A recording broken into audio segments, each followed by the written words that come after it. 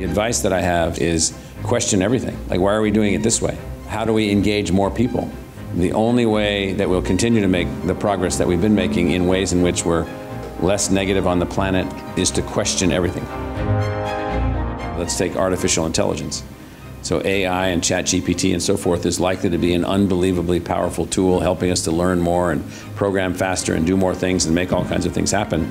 Well, that's good news and bad news. The good news is we're figuring out how to use it.